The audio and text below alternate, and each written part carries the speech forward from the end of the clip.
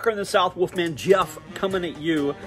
All right, I'm bracing myself because I'm reviewing our loss today, 2-0 at Stamford Bridge against Chelsea, and so much to unpack.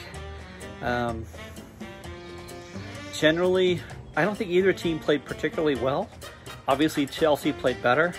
They had 2 lucky chances in stoppage of the first half.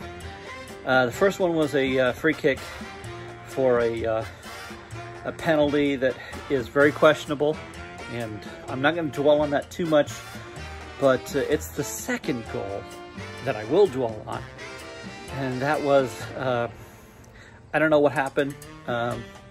Rui Patricio went a little free range, jumped ahead, and even though I do see that Cody tried to stop it, just wasn't enough, and it's just too wide open.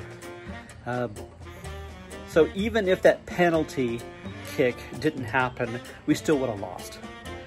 Because the other factor is we just did not finish.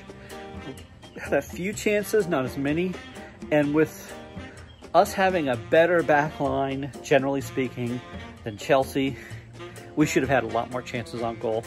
And so we looked a little sluggish. There were some times where we did come alive. I think bringing Adama in when he did, that brought a lot of spark. Personally, I wonder if moving him back as a wing back rather than a wing to replace Doherty. I can understand bringing in Podence, but I don't know about moving Adama back. So I think we should have kept him up forward, but you know, it's hard to guess. The other thing is, at the end of the day, we're the ones who put ourselves in the position that if we didn't win the game, we were going to be 6th. We were going to be 7th rather than 6th, which that's on us, because we had so many draws this season that we should have turned into wins. And there was a few losses that we could have turned into draws. So ultimately that's on us.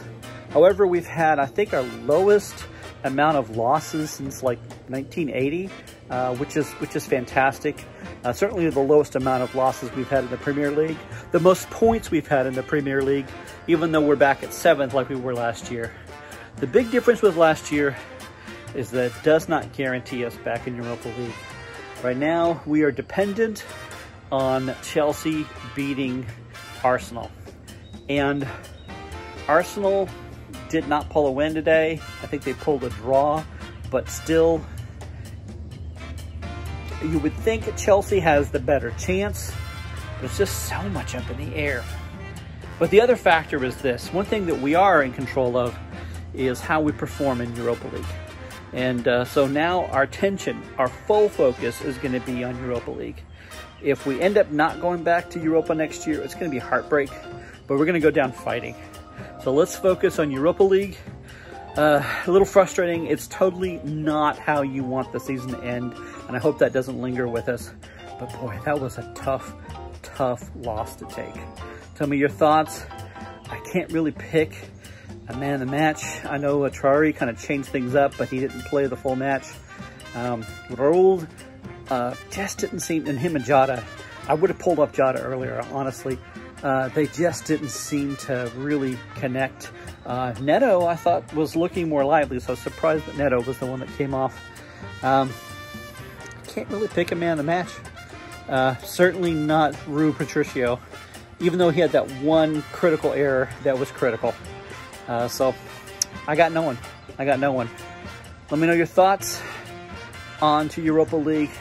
Come on, you Wolves. This has been Soccer in the South with Wolfman Jeff. Hit like, and if you can, subscribe. Thanks for watching.